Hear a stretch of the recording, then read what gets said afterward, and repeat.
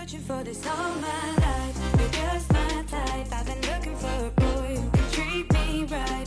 Short dark hair with those eyes so bright. Hello, everybody. Welcome back to Scheananigans. We've got two of my faves in the studio with me today. You follow her as the Talk of Shame on IG and TikTok and know her from SiriusXM's Reality Checked and as the host of the Pop Crime Podcast. So I'm ready to Kiki with Kiki Monique. How we doing? Good. Let's Kiki about it. How have I never said that before? I know.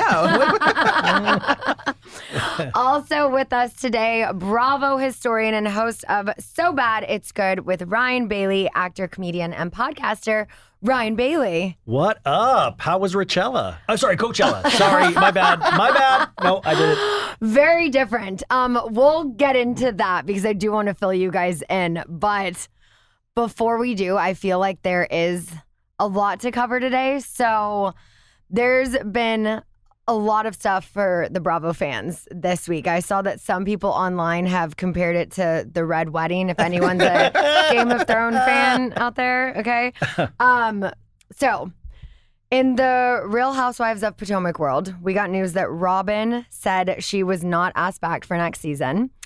And I feel like this might be the first time a housewife has been so transparent about that decision. It's usually, you know, they try to make an excuse or something else. And she waited weeks, it seems like, because that rumor had been out there forever because of Candace leaving. Yeah. So I was shocked that it took this long for her to come out with it. Well, she said she wanted to, like, maintain the integrity of the reunion. She wanted people to watch the reunion without knowing that ahead of time. I feel like it's also a smart move because you could always get asked back or on a ultimate girls trip or something like that. And, you know, you don't want to put a bad taste in the network's mouth. Maybe you're not their cup of tea for next season, but you never know what else is out there. So yeah, and Robin doesn't want to leave the Bravo world. I mean, this is her bread and butter. Yeah. And she just opened that, or she's about to open that med spa. She needs a vehicle to promote it. That's why, I mean, Lisa Rinna's wine, Rinna Wine. She didn't have Beverly Hills to promote it on this past season. So they have these businesses that it like really helps. I mean, she has a successful podcast. I'm just curious then how that affects Giselle, because it's going to be really interesting to watch her without Robin. And I think it's going to bring new things out of her, just like we saw with Erica Jane this past season of Beverly Hills. Yeah. I think it's going to be like Teddy 2.0, you know? Like, And then we also heard that Nneka was possibly let go as well. And now Candace is pregnant. Yes. Yeah. Wow. Yeah. It's Nneka deserved another chance. A lot of people deserve another chance, but, you know, it was like the luck of the draw of being on a really disjointed season. So, unfortunately, it seems like they just made sweeping moves across the board and say, let's just completely start fresh. Dr. Wendy is safe, right? It sounds like, I mean, we haven't heard any more, so. I mean, that's why, like, you can't just start from scratch on that show, but it is wild for that much information. And then Candace to announce the pregnancy on the same day, which is so exciting. But part of me is like, I would really kind of like to see that. Yeah, I mean, you've been watching her journey this whole time, and for her to now be actually having the baby, you know, I want to see it. Yeah, I mean, and maybe you'll see it after, you know, like no one got Lala and I's pregnancies, but you got the after. So you never know what's in the future for these ladies, but I mean, listen, I just watched a vat of Lala's potential donors on this week's episode. So I've seen a lot of the process. Yes, I want to get into that as well, too. Okay, so keeping it in the Housewives. Real Housewives of Miami, Alexia's husband, Todd, blindsided her with a divorce filing. Real Housewives of Orange County, Jennifer Armstrong had a People story come out about her engagement. No, Jennifer Pedranti. Wait, Jennifer, that other one, she was already off the show. Jennifer Pedranti is the new one, and she got engaged to Ryan. I got the Jennifers mixed up.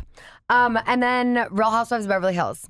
Very personally upset by this because I've now learned that Crystal will not be returning.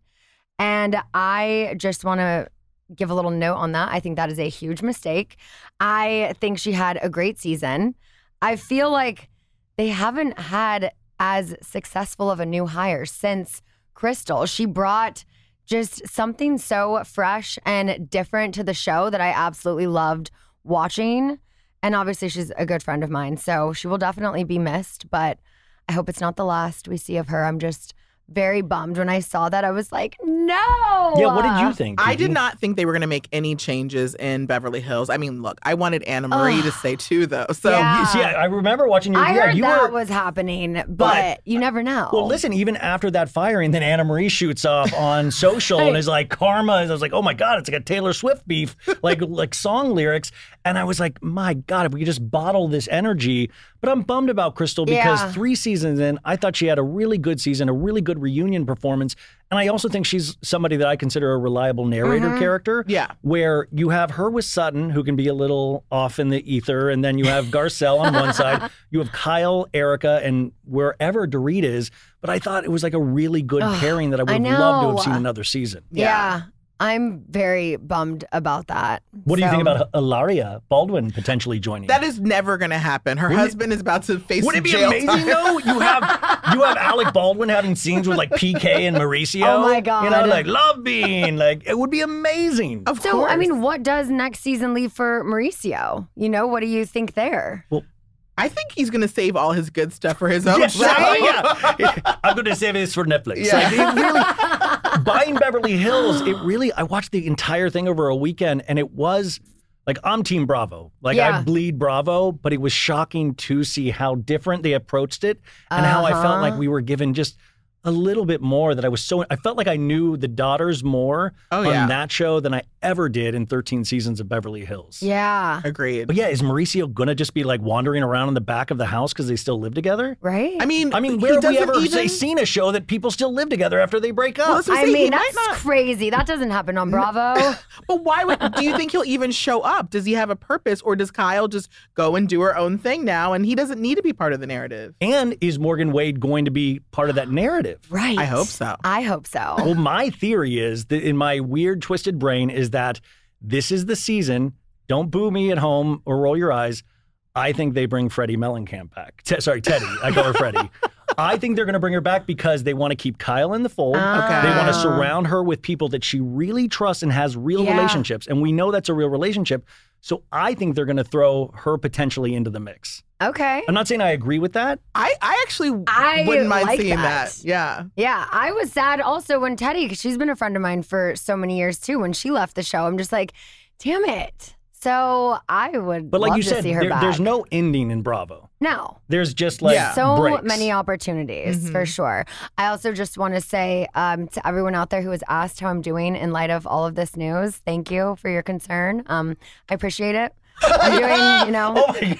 I'm doing okay. It's been a rough one, but I feel Literally, like every first comment is like, how's Scheana taking this By news? the way, it is like we're really plowing the joke into the ground. But I will say the Potomac news hit. I was like, how is Scheana? how's Is Scheana she doing good? You with know, this? She loves Potomac. but I feel like you guys have probably had a harder time. I mean, I enjoy days like that. I mean, I get heart palpitations. Well, Kiki does something amazing where she's up at the crack of dawn. And like I was just talking about Kiki today with Alyssa over at Sirius, and I was like, you know, she's so comfortable showing her face, and like she's a trusted voice. Yeah. I think that you can get your news from. But I get scared of that stuff. I'm good behind a microphone, but we need those trusted people like Kiki where you're like, oh, I'll go to her for news. Totally. And there's humor in it, but it's never, it's reporting more than sometimes what I can do is snarky. And I think there's a real need for that of people that you really trust to go to. Yeah, for sure.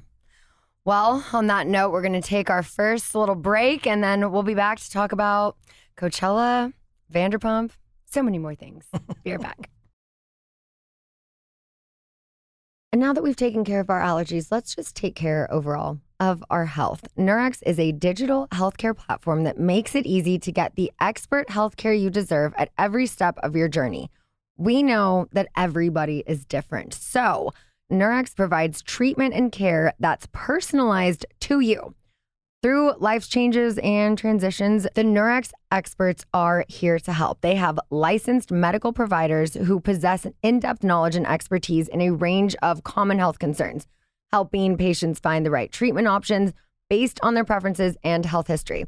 So there is no more one-size-fits-all approaches, only effective, tailor-made solutions to help you make informed choices about your health with care offerings like birth control, anti-aging prescription care, and treatment for common mental health concerns, all tailored to your unique history and goals. And if you're someone who takes birth control, taking control of your reproductive health starts with Nurx. Their medical team is here to help with a wide range of reproductive and sexual health care needs. I know it's not always easy to access birth control, so they are helping their patients take back their autonomy with fast and affordable expert care.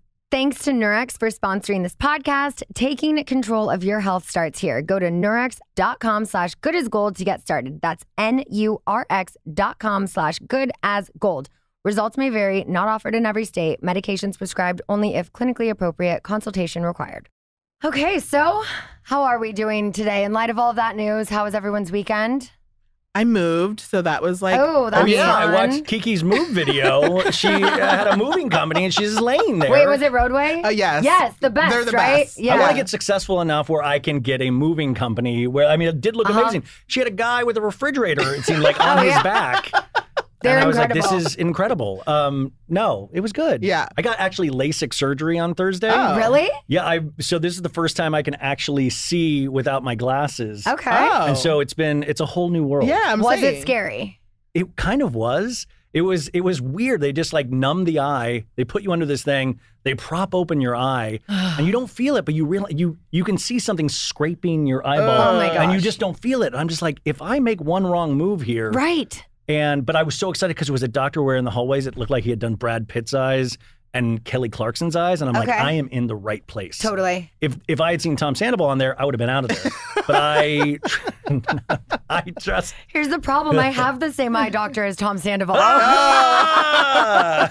But he did tell me that there is a 0% chance you go blind. Like, it just doesn't happen. Yeah. But I'm like, I'm a contact girly. I just put them in and take them out every day. And See, I can't. I mean, I couldn't do it, and as I get older, it gets worse. And I did monovision, so one is for distance, one is for so I don't have to ever do readers or anything. Yeah. But I guess it takes like a couple of weeks for your brain to adjust to it as like one field of vision. gotcha. This is so exciting for your audience. That it would be a great storyline on Vanderpump. You know? Scheana Well, gets no. LASIK. So here's the thing. I said this to Brittany back in the day. I said, what if we had a newlyweds moment like Jessica Simpson? Do you remember when she went and got LASIK and then had the blindfold on and she went to a restaurant after? I was like, Brittany, what if we both got LASIK and then just like went to Villa Blanca after because it was right around the corner from the doctor? But Well, maybe she could have seen Maybe on About the Jackson a Valley. little better. Yeah. Oh. Anyway, but speaking of eyes, I will say I switched to daily contacts recently, which was very beneficial at Coachella because the amount of dirt this weekend in my eyes, up my nose, I was just like, it was so freaking windy. It was so cold. You have the Coachella flu? Because I went to like 13 Coachellas in my day. And No. that week after, it would always just be just the dust and just the amount you're up and partying. It was just so much. So I did it right. And the last 2 years, I've left on day 3. So I've started with an event, I've ended with an event, and I've left on day 3. So this year, it was so fun because before we even went to the festival, we went to this dope party with my Smirnoff fam. And it was cool. It was like this really fun activation they had near the festival. It was like the corner of Oasis and Highway 111. And they had a glitter bar. Let me tell you, as someone who just recently moved and my jewels and glitter are God knows where, I was very happy because I'm a glitter girly for the festivals. So Is Brock a glitter guy? he did get some jewels. course. He did. But also Jaden Smith performed. And watching this kid grow up to be at a Smirnoff event with him was just so cool. And he's so talented and he was so sweet. So that was really fun. And then I was thinking about it as I'm watching him perform. I'm like, speaking of growing up, like I feel like I grew up drinking Smirnoff. It was very much a full circle moment for me because I'm remembering back to my first Hollywood apartment when I turned 21, my first Coachella's back in the day. And whether it was a Smirnoff Ice or like the Smirnoff number 21 vodka, which I would mix with Crystal Light, still highly recommend. But now I'm at Coachella, getting to work with them. And it's just so cool when I get to partner with brands I legitimately love. Well, listen, as a Vanderpump viewer, I've noticed every scene with you has a Smirnoff moment. That's my shit. You brought the Smirnoff to the one party in the background with you and Brock at the Marina Del Rey place. It's just lined with Smirnoff. So much so that I was like, do they have an issue? Like, there's just Smirnoff just up there. And then I was like, I think there might be, this is Scheana's favorite drink or something. It is. No, it has been since college, since I was legal to drink. There was even a deleted scene season 10, I think. Yeah, it was last season.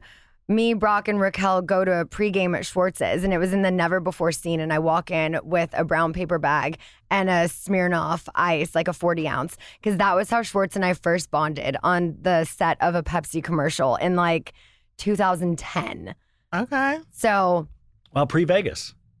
Oh my God. You know what? Wait, I know too much about Vegas. So this is not fair for you. No. But while we're on that, I did see he said in an interview or on a podcast or something, he was like, I give the kiss a 5. It was platonic. It was whatever. I'm like, first of all, that actually is a perfect rating, because if you were trying to give 10 and I'm giving 0, then we end up at a 5. That equals out, yeah. And also, he said he was hammered, so how would you even be able to remember to give it a number? Sloppy drunk. But I'm like, I wanted no part of this. Yeah. Okay? So you don't get to rate me. You give yourself a 5. Like, I give it a 0 because I didn't want it to begin with. Shots fired. Schwartz is like, come on. Are you kidding me? Please. Just so weird. Just but tell I'm me like, in season 12, it's not going to come out you made out with Sandoval, is it? Oh my my God, the pause. Oh. I'm kidding. Okay. Oh my God. But wait till the reunion. No, I'm just kidding. No, I'm just kidding. But also, okay, speaking of Coachella, did you see that Taylor Swift herself was there? She was at Neon Carnival when James played her song. I can't get over it. I looked up and I was like, oh my God.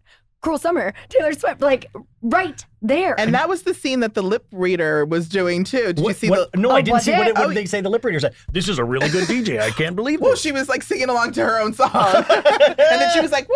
I would be great if it was like top man is a bad man, and like Taylor Swift is like macking with Travis. That would have been incredible. But that's got to be. I mean, listen. All joking aside, with DJ James Kennedy, that really is cool when somebody like works hard enough and you see them keep working and keep working. And that's like a big event. Like I was watching like DiCaprio go into that thing, like Jeff Bezos, all of these people.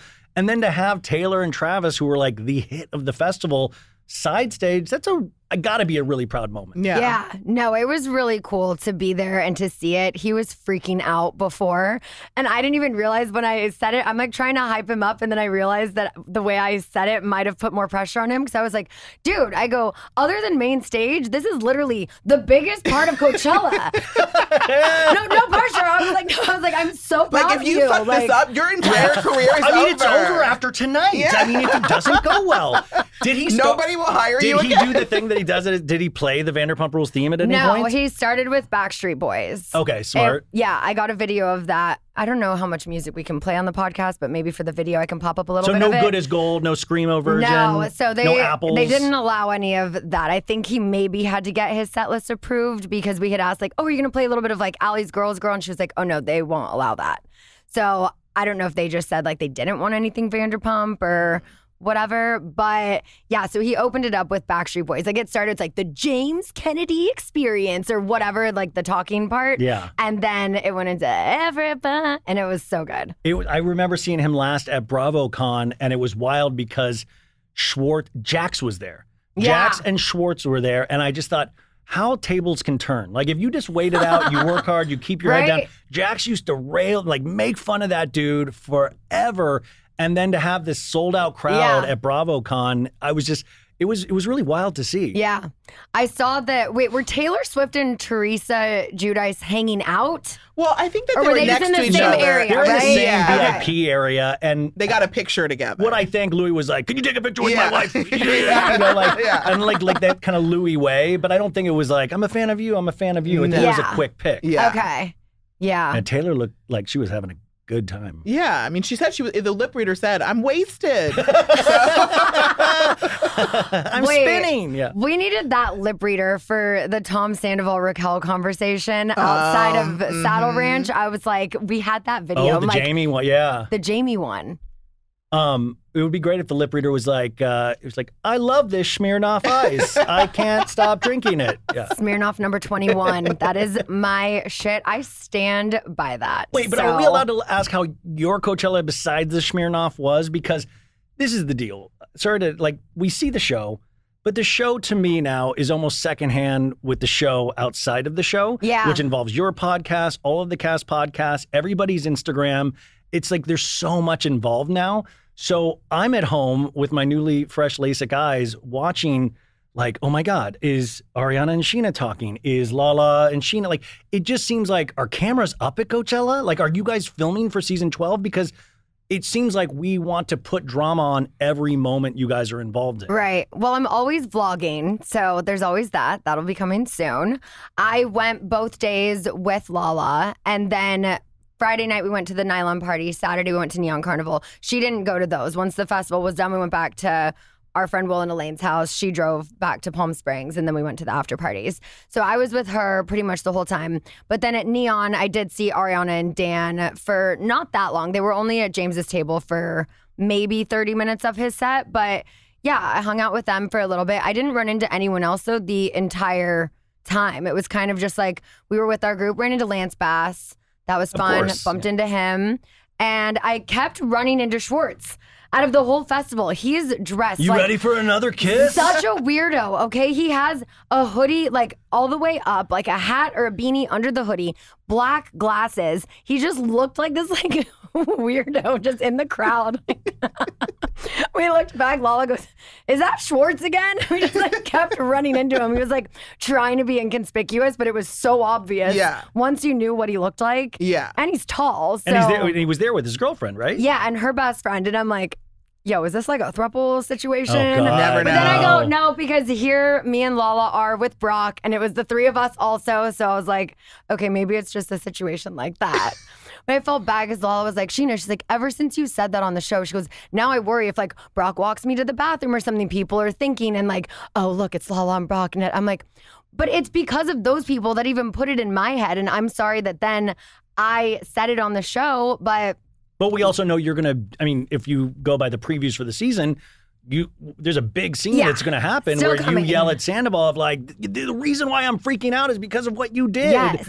And that's yet to come. Yeah. So I'm it just, Sandoval provoked me and I said it and I'm sorry I said it, but it's part of my OCD and my intrusive thoughts. And my rational brain knows that would never happen, but there's still that tiny little voice that's but what if? Mm-hmm. And so I was I'm sorry. I was no. And it was even, what was more funny was we're all piling in the car. And at one point we're trying to get Lala to scoot over to get all the way in the back seat.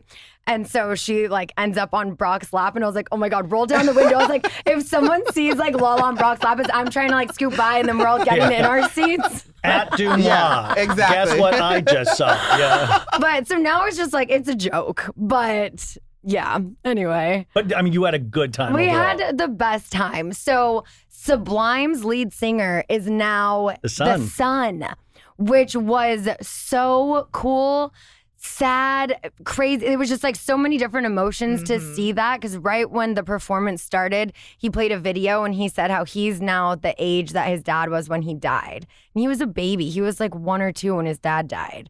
And now he's the lead singer with his dad's band. And he was incredible. That is the only set that I got there. I had 2 minutes to spare. I had to pee so bad. I was nope, not peeing, not missing the first song. And I watched that in its entirety. And it was such a throwback, just as a kid in the 90s. Dumois saw Scheana pee herself during Sublime's set. Shh.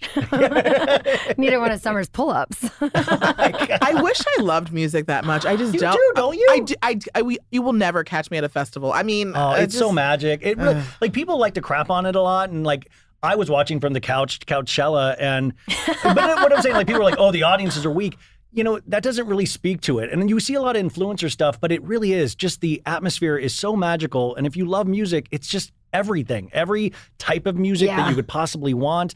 I have nothing but good memories of every year that I've gone just with all your friends. And it's just that time to check in. And I really miss that. My knees don't miss it, but I miss it. And watching, I mean, no doubt, slayed it. Incredible. I wasn't even excited for it. And I was like, this is really blowing me away. Really? That would have been the one I was most excited about. No, Yeah, listen, same. you forget how many songs like you grew up with. But then I was like, and then I watched it. I was like, dude, she's 55 doing push-ups. Is at she the end of her, 55? she's 55 years old.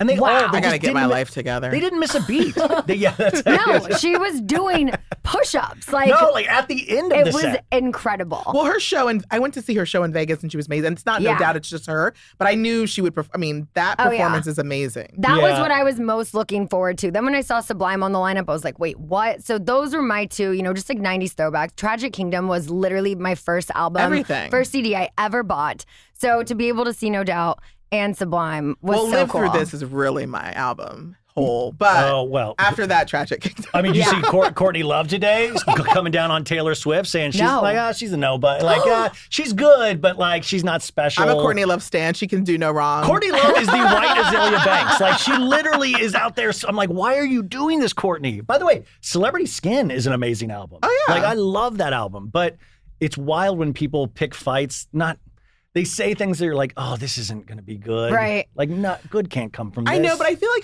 she kind of did it a little bit with Olivia Rodrigo too. I think she knows like the audience that she can test to sort of be like, just know that I'm the queen and I can say whatever I want.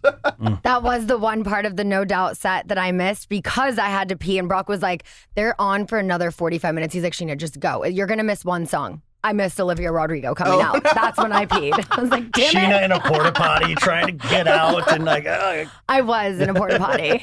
I stayed so hydrated because I didn't want to be hungover or tired. Like I was just looking forward to the whole weekend and ending it. We had this nice Dove event. It was like a wellness, like cold plunge and sauna, IVs and whatnot. So I just wanted to still feel energized for the whole weekend.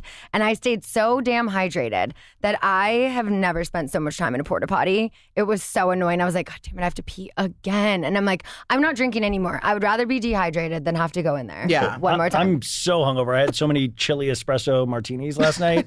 Can we after talk I saw about an that? ad yesterday. So that I saw another one that got posted today about but in reality, we're bartenders. Did you see that one? Yeah. I haven't seen that one. Okay, so they have a couple different commercials like going around right now. But let me tell you, this was such a another full circle moment for me because I used to work at Chili's when I was in college. So before I was even legal to drink, I worked at Chili's. I remember going in right after I turned 21 to have my first drink. I had the Presidente Margarita because I'm like, I've been serving them for 2 years, but now I can finally legally drink Did you have one. lots of flair? Yes. Oh my God. Scheana Flair. Wait, do we have a photo? You have to have a photo of you in a Chili's uniform. Honestly, I don't know because back then, this is like, I don't even know if I had a trio. There was no BlackBerry. I mean, this was 2004. Simpler Circa, time. like, I think I worked there like 04 to 06-ish. Okay. But there was this event called Chain Fest that was back in December Yes. in Hollywood. And they had a bunch of different chain restaurants that had like a Michelin star chef come in and make one of their items into just a 5-star version. And so I run into the people from Chili's and they come up to me and they're like, oh my God, like we're so excited to work with you soon, this and that. And I'm like, huh? And they're like, oh, you haven't heard? And they're like, yeah, we've been internally talking and we want to do a campaign with you for our Margarita of the Month. And I was like, what? Oh my gosh. And I'm like, do you guys know that I used to work at Chili's? And they're like, yeah, that's why we want to work with you. I'm like, and I did a Chili's commercial back in like 2008 or 9. So to now, such a full circle moment, get to work with them in this way. They were like, we want to do a campaign with you. And they go, if you want another cast member, like let us know who you would want to be in it. So I start thinking and I'm like, well, if it's for like a margarita, it ended up being an espresso martini, but still with tequila. obviously makes sense to pick Katie to be a part of this campaign for me. Yeah. And I have to say, I'm going this week to a Chili's to see the little caddy stands. Oh, on you guys are on like the... We're on across the country. Oh my God. My friend was in Idaho yesterday and sent me a photo. And I'm like, you know what? This is a really cool moment, despite where Katie and I's friendship may be or go, you know, on that roller coaster that we've been on. For her and I to start this show together, to be servers, to still be on this show together, the only two OG girls, and to get to partner with a brand and a restaurant we love so much together, like any of the bullshit aside, I'm like, this is really fucking cool. That is cool. It is cool. And that's why, like, when I was watching an interview with you guys, and I was like, is this a hostage situation? Because I was like, are you guys like, well, that's what I want people to lean into that, like, kind of happiness and, like, all of this. And it just, that's my worry as, like, an Uber fan is that, like, oh, man, do you guys, like, this is really cool stuff. Like, lean into all of this. Like, this should be good vibes for all the ladies right now. Yeah, for sure. And I feel like, you know, if this was... even just a few months ago when they approached me with this campaign, I would have picked Ariana. You know, she's the bartender. That's my bestie. But I was like, she's on Broadway. And Margarita, Katie, Tequila Katie. I'm like, this just makes sense. Yeah, and La sober lifestyle, so that wouldn't work. Yeah. Yeah. And Katie has really good deadpan humor. Like, I don't feel like we see it as much. No, like, I'm using, like, I'm going to eat a leather jacket. Like, just really bizarre, like, little things that make me laugh that she'll say. Yeah. So, yeah, that's pretty cool. So, for those of you who like Chili's, go check out the new Chili's Espresso Martini. It's got tequila, it's got agave, it's got espresso. It's so bomb. And then it's finished with a hint of Captain Morgan. So they're like, go ahead, because I've been drinking espresso martinis with tequila for a while, but like a lot of people haven't been doing that. Yeah. No, I didn't even know it was a thing. It's my favorite drink. It is. It's my favorite. Yeah. Yeah. It's like awake, tequila and coffee. Yeah. You're going to get your ass slammed into the ground. Like, have you ever heard of a defibrillator? Yes. I'm going to need one. Yeah. Eventually, yes. Yeah, that's when you do a shot of, for those who don't know, a shot of tequila and chase it with a shot of espresso. No, I thought you meant like literally on your chest with a D. That's a real wake you up also. We were doing those in Mexico. How do you make that? So you just have a shot of tequila, but then you also have a shot of espresso that you chase it with. Okay. And you're like, bam, awake. Okay. Did you do any of that at Coachella? No, I probably should have. All right, we will be right back. Get a taste of M, a hot new collection of craveable intimates from Maidenform, a brand with a whole lot of history. They've been around since the very first bras, and now they're bringing you a new kind of classic, the chicest basics you've ever seen. If you've seen my Instagram, you know this is what I've been wearing all around my new house. And if you haven't seen it, go to my Instagram right now and check it out. M is a collection from Maidenform. It's a brand with 100 years of innovation and category leadership. They basically wrote the book on bras, and M is the next juicy chapter. Now, believe me when I say this, you have to feel it to believe it, because these fabrics are so buttery soft. They feel way more expensive than they actually are. It's great style that will not break the bank. On-trend designs made from stretchy, comfy fabrics in incredible colors. And my favorite part is M can be worn as innerwear or outerwear. You can style it to your taste, create looks that serve for all to see or none. So I have some of the bra tops that I also wear as a crop top. And I love that if it's a cold day, I can throw a hoodie on over it. And if it's a hot day, I can take the hoodie off and have it on as a crop top.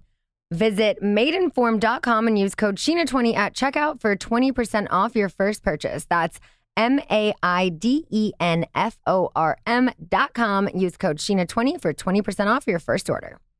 And now let's say hello to your IRL makeup filter in a bottle. Yes, I am talking to you again about the new Covergirl Simply Ageless Skin Perfector Essence. This is all I have been wearing for months now. Sometimes, depending on my tan, I will mix a couple of the shades together.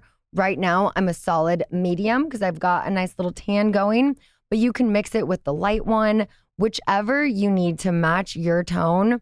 It is a skincare makeup hybrid, and it makes your skin look plump, refreshed, more youthful, Perfect for someone my age. They have developed this using micro droplet technology. So it's this refreshing formula that provides an instant burst of hydration for, get this, up to 24 hours. You won't find this formula in any other drugstore brand. You can feel free to compare it to like a $70 brand. This is one of my favorite things to put on my face because it has a skin-like finish. So it leaves a radiant bare skin filter effect. You don't need to swipe for that Paris filter. This leaves your complexion looking plump, refreshed, more youthful. It's available in 8 adaptable shades to complement all skin tones. And what I also love is it's light enough to wear during the day, but it's also great for a night out, an event. I have been wearing this morning, afternoon, and night. I'm wearing it right now on this podcast. For those of you watching this video, only from Easy, Breezy, Beautiful, Covergirl. And we're back. So this week we had another good Vanderpump Rules episode that I watched weeks ago preparing for the reunion, and I had to refresh myself. I'm like, okay, wait, what's on this week? Because now they just all kind of blend. But this was a big one for my music. We got the music video, apples. But can we just talk about Tom and James for a minute? Amazing. Truly an amazing scene. Yeah. So we see the response to Raquel's interview on Bethany's podcast playing out, and Tom hears Raquel say that she never loved him. Cut to Tom's argument with James over who Raquel loved more. And Tom saying that Raquel said she gave James the no drinking ultimatum, thinking he couldn't do it. James bringing up Raquel's interview on the Bethany podcast, saying she never loved Tom. It's like, okay, what are your thoughts here? Well, first, Tom is sitting there in a shirt that says dipped out. So I'm like already like, I can't even take you seriously. I mean, he has a larger stage production than No Doubt did at Coachella. Like, he's literally practicing in this warehouse facility, complaining about money with in-ears, the shirt, the aloe hat, everything. It was like, you see the video production in the background. Yeah. I feel like it was a really weird scene to watch back again because it's like, okay, this was James's fiance. This was Tom's mistress, who he was never really with publicly, nor exclusively, you know? And then is there any comparison? I mean, it's weird because, it's so weird. James is coming into it and he's very much like, his ego has to take a hit because here's the guy standing in front of him who was like banging his fiance. So he has to get out like, yeah, but it's clear she was never in love with you, which of course strikes a nerve with Sandoval, and he has to kind of prove that. It was the weirdest dick measuring contest I've ever seen. He was like, I think it was just a fuck fest. He's like, no, dude, we talked for 5 hours sometimes. No, sex was a very small part of it. And I was like, I cannot believe we are arguing about this. And the band's right over there just watching this whole thing. And I kept going back and forth. I'm so confused too, because even in this episode, Sam's like, I would have done anything for her. It's like, yeah, man, you cheated on your 9-year relationship. Like, we understand, but we're supposed to feel bad for you. And DJ James Kennedy's trying to deal with, I mean, because that was a 5-year relationship, right? Or how long? Yeah, I think they were together at least 5 years. And it's just bizarre. And then to have like the Bethany Frankel of it all to like, I love the meta and we're actually talking about these things that are actually happening. But it's weird to just imagine Sandoval listening to this podcast. I wanted him to complain about the amount of ad breaks in there. Like, I can't believe this many ads. It's not enough content, dude. But it was just so weird. It was. And like, it was also weird that James came into the situation. Well, he was like, oh, he wants me to open up for him. El Rey is a pretty big venue. And by the end of it, he's like, fuck your venue. I don't need this. It's too small for me. Like, one day Taylor Swift will be making out at one of my shows. But I think it's interesting, though, too, that, and I wonder how Ariana feels like the fact that he is trying to mend this relationship. He doesn't. He leaves and completely is like, fuck this. But like, he is going into it trying to mend it. And I wonder how she feels. I mean, exactly. I mean, I think if you look at this season, which I think a lot of people are, through that lens of this really bad thing happened, and Ariana is the focus of that, even though it's affected the entire group. I would imagine watching this back half of the season, even though I think it's gotten more entertaining, if I was her, sometimes I would be like, are you... I feel like it would kind of rock you again and again, because now it's just loosely talked about like, no, I loved her crazy and she hurt me. Now we're supposed to feel bad for Sandoval. I know. Instead of like, now it's on Raquel completely. Just like, I mean, it's us guys, we're idiots, honestly. Like the Joe Schwartz relationship, we're finding out more about Kylie, what the fuck is her name? Yeah. Well, and that, you know, we find out more that she comes out at the reunion. I always forget that Scheana was at the reunion. I'm like, hey, Scheana, did you know she actually comes out at the reunion? Let me Can you tell you what believe happened at the this? You get ready for it, because it's going to be crazy. By the way, is it true that Summer Moon comes out and yells at Tom for blocking on Instagram? Did that get out? For real? Oh my God, I was like, oh my God, that's my dream come true. No. No, the whole thing is weird, but I just sometimes, I worry about Ariana because at the end of the day, going back to last week's episode, the law, and just to be honest with you, because I know you personally, and I feel like your heart is in it. I feel like you genuinely are at these people wanting to be friends with everybody. That's how it feels. I'm confused as anything with the Lala of it all, and I know that's your BFF, but like, you know, like the holding and crying of art, she finally cries, and you guys are like there, and then sometimes I just don't understand in the talking head. I would feel if I watched that, if I was Ariana, how does that not hurt? And then to see Sandoval, you know, talk also about, even if you get your dreams like Broadway and a lot of sponsorships, I would imagine I would feel hard to feel that I could be close to anybody. I don't know if I would, and I have not talked to her or anything, but I would sometimes be worried, like, who can I trust? Because it's all content at a certain point. Yeah, no, I understand that point of view. That makes sense. And I feel like all of us feel that way at times, especially post-Scandal. It's like, who can we trust? Who is going to screw us over?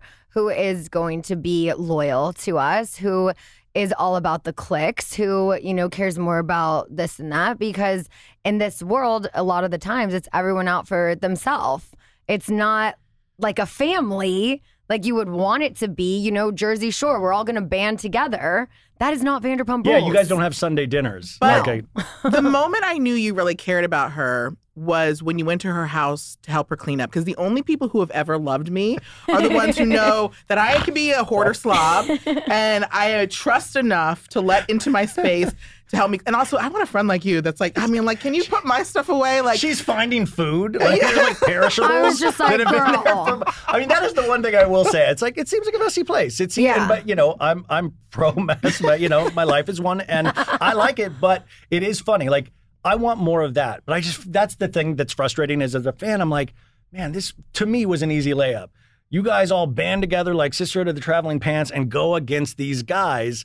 And I don't know. Like, I know Lala she to me is going to have a career forever. Like, period. Like, she is so watchable, viewable. But sometimes I feel like, are these producer moves or are these from Lala's heart? Because I feel like you shoot from the hip. You shoot from your heart, for better or worse. Yeah. And sometimes I feel like I'm Bites just me in the confused. ass. I'm confused about the moves sometimes. I feel like, are these reality show moves or is this really how she feels? No, it's definitely really how she feels. And I do think by the time you see the finale and the reunion, you're going to understand more of how she feels and understand her frustration.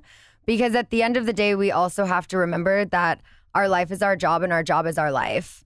And there's not really any separating that. So something happens. Like something. It's hard. It's really hard, but it wasn't an easy season for us to film, you know? It was very difficult to do our jobs. But I mean, honestly, when we talked about this, like going to the next season, like last year, we asked for this. Like, at least I remember us having this conversation. We wanted the women to like what their experience was going to be after this, good or bad, because I actually want to see the realness, because I know there can be jealousy, there can be anger, there can be resentment. And so I appreciate that we're seeing that personally. I think just sometimes I don't understand what has led to that. Like, sometimes I don't see it exactly. Like, I understand the basic overall moves, but I'm just sitting there like, at the end of the day, we have a scene where Lala almost apologizes to Tom Sandoval for being triggered by her past. I'm like, in what world would Lala ever have to sit in Tom Sandoval's backyard and apologize to him? Like, to me, that was the weirdest scene of the season for me personally as a fan, because I was like, Lala does not owe him an apology at all. No, but I think it wasn't even necessarily her apologizing to him. I think she was kind of apologizing for herself and how she has projected at times, because everyone says, you know, that she will make things about herself where she tries to take a situation and be like, oh, but my experience. Like, Katie was on her all season for her doing this. And as someone who understands Lala and also tends to, you know, people think make it about me, I'm like, I'm just trying to relate with people. Even when I do this podcast and I chime in after someone says something, it's like, well, you just let them talk. And I'm like, we're having a conversation. So with this season, I feel like Lala had a lot of those moments where she's comparing, you know, a situation that she was in where her man didn't just cheat on her with her best friend. He has done heinous things. And she had a baby and she left that house and left that situation with just whatever she could take and fit in the car and left. And so for her to go through all of that and feel like she didn't really get any sympathy from the group and now everyone is just, you know, so Team Ariana, I think for her it's not even a jealousy thing. It's just like, damn, it would have been nice if I had that same support from the group and the world. Do you agree with Katie in any way, though, that like she was saying how you want to show your softness, but I feel like you're giving your softness to the wrong people? Do you agree with that or no? Do you think that Lala was giving softness to everybody and Katie just wasn't seeing it? No, I think Lala was trying to give softness to everyone. She was also trying to give some tough love and good advice and just trying to be like, look, I've been in a similar situation, worse in some aspects, different in others, but here's what I did. Here's what helped me heal. And that was what we were trying to do at the end of the day with Ariana, was just like when I was talking to her, I'm like, but don't you think, you know, you need to stay in therapy, get out of the house, like do these things to help you start healing. You can make all of the money in the world. That doesn't mean you're going to be happy. You can have the most amazing boyfriend in the world. It doesn't mean you're necessarily going to be happy in every aspect. And so I felt like we really were just trying to help her in that sense. And maybe the delivery wasn't always perfect, well, but sometimes life moves so fast that, like, you know, my mom passed away 7 months ago. I had one of the worst weekends of my life this weekend. Like, things are on not like a timetable, and I do wonder sometimes. I'm like, oh man, she's done with Chicago, she's done with this. I do sometimes wonder, man, like there is, because that's a really messed up thing to happen, and then in the public scale it was. Yeah, I do wonder how somebody, just even from personal experience with traumatic events, how you do keep going forward and keeping your head up, and are you doing therapy and things like that? I mean, those are interesting questions. I just know we have the show to go by, the narrative, but then we have all of these podcasts and Reddit threads and all of this stuff. So we piece all of this together, and I'm just trying to see how we end up at the day where Lala is, I look differently on everybody now. I watched everybody watches the last 7 episodes at once, you guys, or that's what Andy Cohen said. Yeah. So I'm like, man, if you're Ariana and you watch some of the things that Lala said, she didn't watch any of it. She didn't watch any of it. She didn't watch the season. Because I was like, if she watched it, I would go in, no, like just losing my mind. No, it's so hard, even as the audience, we don't know the entire. We know what's presented. We don't know all the ins and outs. So I'm like, if Lala's at a 10, we know that because she did a full press tour the week after and is still doing it. It is something bad enough. And I guess that's exciting as a fan. Yeah. But then just like sometimes knowing you guys, I'm like, can't we all just get on a text thread and just like go, let's all party at Coachella together? Can I tell you, there is a group chat that all of us girls were put in by someone else. And no one responded in it. And then I text the person who started it and I go, clearly you weren't filled in about what went down at the reunion. No one's going to respond to you in that, but like, I'll see you at the event. Was that Joe? It was Pandora. World Dog Day. Which, by the way, that's what I was waiting for with the sperm donor party. I was waiting for Ken Todd to stumble out of like, I can't believe I gave someone a lot of music. I can't believe that. Like, I need more Ken Todd. You know what? I want to talk about the Lala sperm donor party, actually, because I want to give props to not only her, but also production for covering her family planning journey. Because I feel like families come in all shapes and sizes, and depending on, you know, if you want to freeze your eggs, if you want to get a surrogate, if you want to adopt, if you want to get a sperm donor. There's so many different ways to bring a child into this world. But I feel like if it's not, you know, the normal quote unquote way, there's a lot of stigma around it. So I feel like it was very powerful for her to put this out there, knowing that the whole world could be like, what about that kid not having a dad and this and that and like all of these things. But Is there a lot of people like that? Because I see that and I'm like, hell yeah, go on. Like, that seems amazing. That's, I think, a normal response. And that's why I was so proud of her for putting it out there, because there has been so much support, thankfully. But then there are the assholes, Lisa obviously. was even kind of like, are you sure you want to do this? Like, Lisa does sometimes seem like she's stuck back in the 60s. I'm like, no, it's not the proper way. Let Sandoval do it, you know? And it's like, you don't think that Lala, who's a very intelligent woman, has thought this all the way through of what she's going to say one day to this kid, you know? But it's like, it makes me emotional because I'm like, I've watched this journey from the beginning, and to see her want this so bad and make it happen and now be pregnant with her baby girl, I'm just like, fuck yeah, you did it. And you are bringing this kid into this world surrounded by so much love. I will share Brock with you. Like, we say that, you know, like, I put out, but she gets the benefits. But I'm like, you have so many people around you. And so I really liked that we got to see part of that journey in this episode, because it is something that I feel like there's, you know, a stigma around. Every one of the Vanderpump ladies are there to support in that scene, which I loved. Yeah. I will say it surprised me that Lala and Gigi from the Shaws didn't get along, considering they have similar sort of... I thought so too. So is it one of those things where they're too alike and that's why they don't that's a great like point. each other? I mean, Gigi has not been kind to her for a while now, but I do know Remember Randall went on, she went on Randall's podcast back in the day? Yeah. I'm rewatching Shaws right now, and I forgot just how intense that show is. Good. Yeah. Oh, I missed that show. Okay, we're going to take one more little break, and then we'll be right back.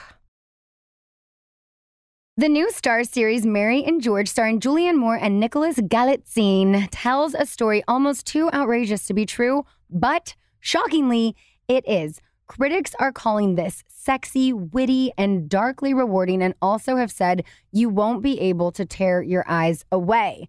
With next to nothing to her name and looking to elevate her social standing, Mary Villers sets her handsome and charming son George on the path to seduce King James I and become his all-powerful lover. Trust me, you have never seen a mother-son duo like this before. This show is full of wit, scandal. Something this audacious and sexy is as genre-bending as it gets. You won't be able to look away. Watch Mary and George only on Starz and the Starz app.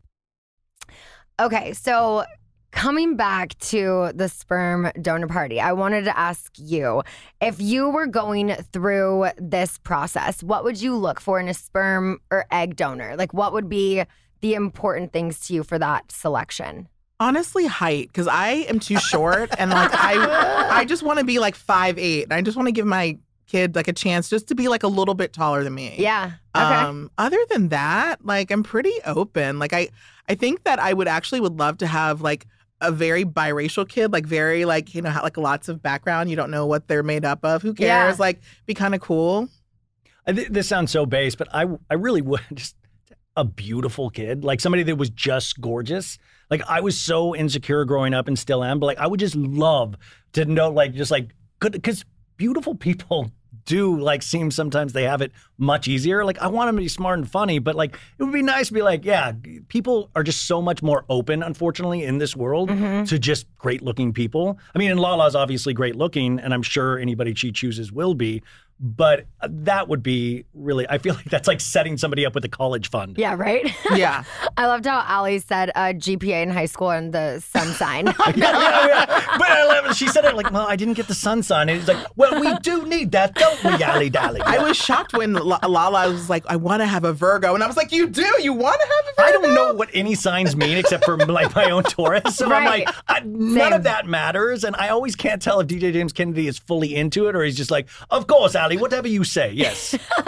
But I do love that this baby is going to be a Virgo. My daughter is also a Taurus. And there's just something cool about having the same sign as your daughter. Now, am I allowed to reveal Lala's baby name here? Joking. Ta-da. No, that's where I'm fully with Lala. Like, Yeah. I don't think anybody can be against that because it is the one thing that I think she really, truly, I don't think anybody can argue that she excels at. Yeah. So I like that journey. I hate that it's in the midst of post-Scandival and dealing with that. Yeah. But I'm glad that that story is told. And I'm curious going into season 12, like, are we going to like be in the delivery room? Like, what are we doing? Honestly, that is very likely that our season finale would be right around when she's giving birth. Wow. So if I need to vlog camera it, I'll be in there. Have we had a birth since like Teresa Judah? Like, who's No, given- I mean, I'm even thinking about like, keeping up with the Kardashians. We had Courtney, remember? Courtney. When like just Yeah. yanking it Pulled out. the baby out herself. Yeah. That would be great. Lala ends the finale just by yanking her baby, her Virgo baby out. Right? Because does she want to have like a water? She seems like she would want to have a water birth. By the way, I love it. Scheana knows exactly how. She's like, why? She's like, me and Brock are part of the pregnancy plan. It's at the cold plunge place I'm where holding Sandoval one cold leg. plunged earlier. It's going to be in Sandoval's pool where the pool parties are, yeah. You go to Burning Man, dude? Speaking of Tom Sandoval, there's a moment at the end of the episode this week where I'm telling the Toms about my song Apples. Genuinely did think Sandoval would have heard it by then. But then it's like cut to Tom's interview saying we were starting to become friends again. I'm not serious about mending our friendship. I'm profiting off his pain, cashing in on his misery.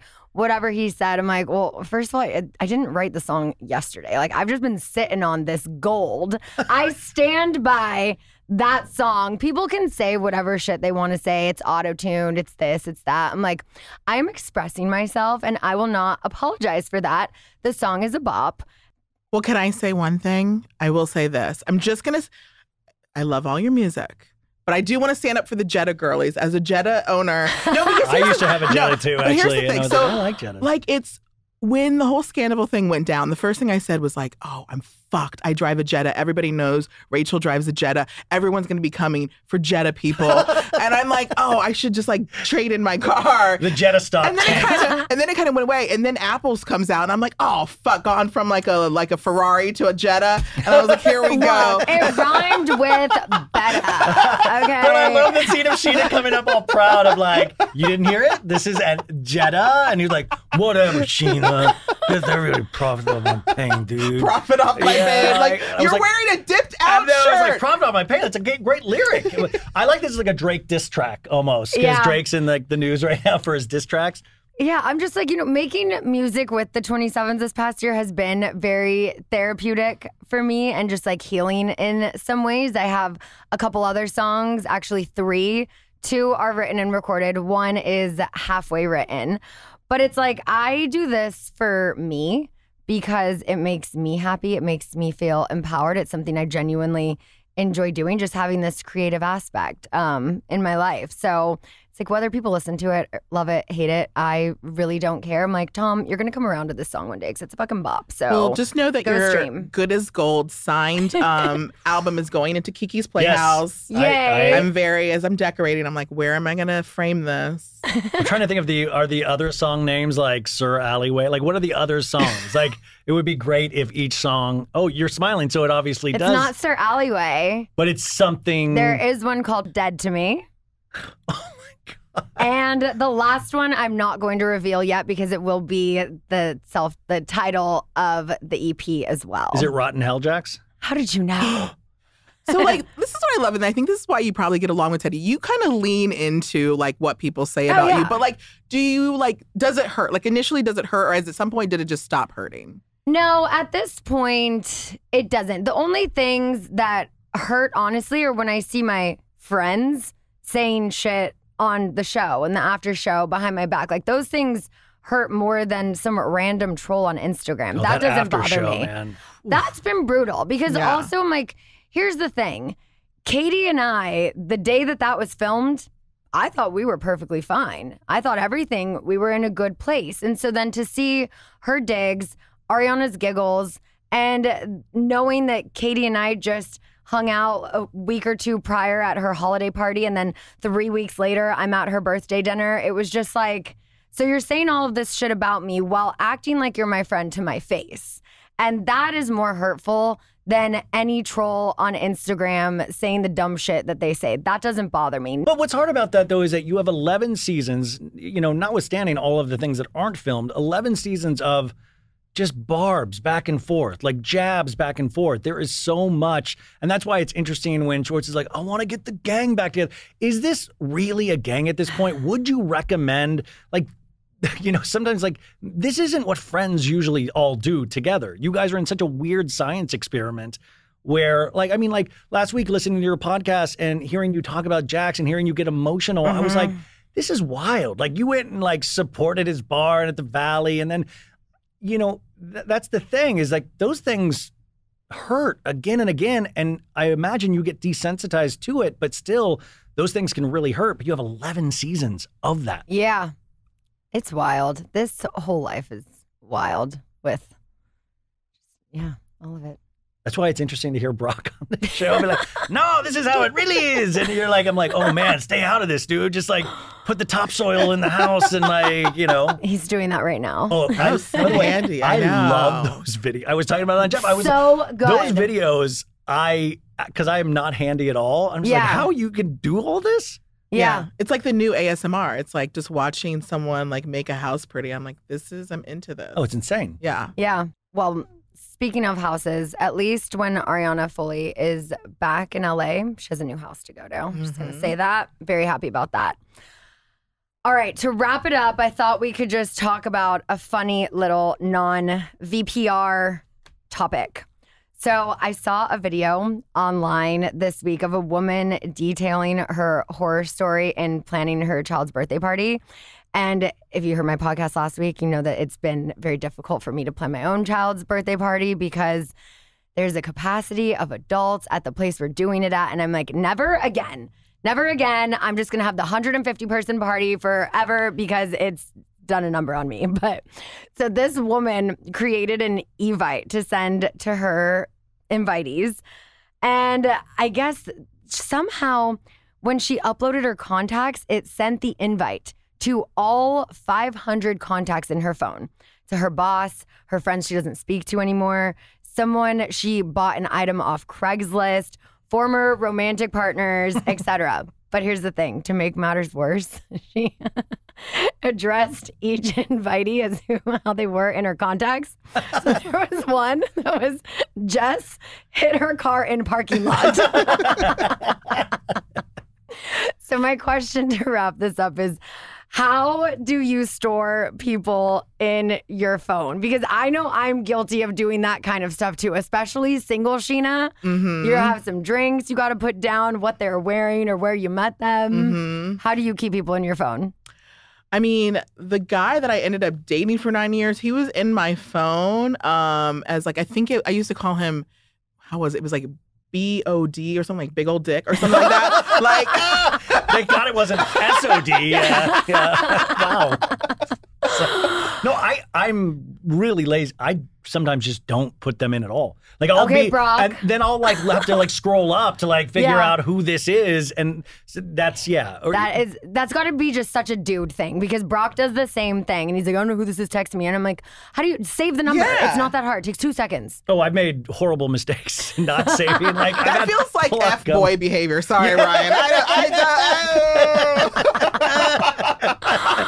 Oh, totally. I usually, however I meet someone, I like to keep it that way. But then if I become super close with them, like eventually I'm like, okay, I'll add your proper last name. But like my friend Elaine, for example, for like 2 years, she was Elaine Newport Yacht with a yacht emoji. So when I met her, Brock and I were chartering one of her yachts and we did a little dinner cruise. And so I was like, oh, Elaine Newport Yacht. But I'm like, this is one of my closest friends now. Like, I'm going to put you in as Elaine Ratner. But there's something fun about like, this is how I met you. Yeah. And it's just kind of nostalgic. Well, that's what, now the people that you track their location, do you have their full names in there or is that code names as well? No, I'm pretty sure those are mostly full. And I also just want to add, I said this on Watch What Happens Live. I even just got another one this morning. People are just literally offering me their location. I was on Up and Adam Live, and I said, send Scheana your location right now. He's like, I did.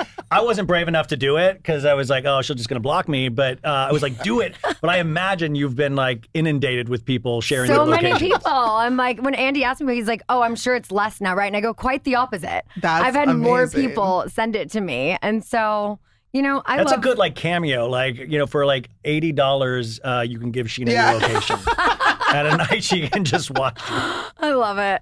Well, thank you guys for getting into some more Hot Topic shenanigans with me yet again. Always a good time with you. Please tell everyone where to find you. The show is So Bad It's Good with Ryan Bailey on Betches Media. I sometimes am on Jeff Lewis on Sirius now, but follow So Bad It's Good with Ryan Bailey on Instagram. We got a Patreon as well. But yeah, just go to the Instagram. Everything's there, but just check it out. Subscribe to Pop Crime if you want to hear my pop culture true crime takes. Obviously, listen to me on Sirius XM, Reality Check, every Monday, sometimes Thursday. And follow me on the Talk of Shame and TikTok on Instagram. Hell yeah. All right. Thanks, guys. Apples. Woo-woo. Thanks for listening. Bye. Searching for this all my life.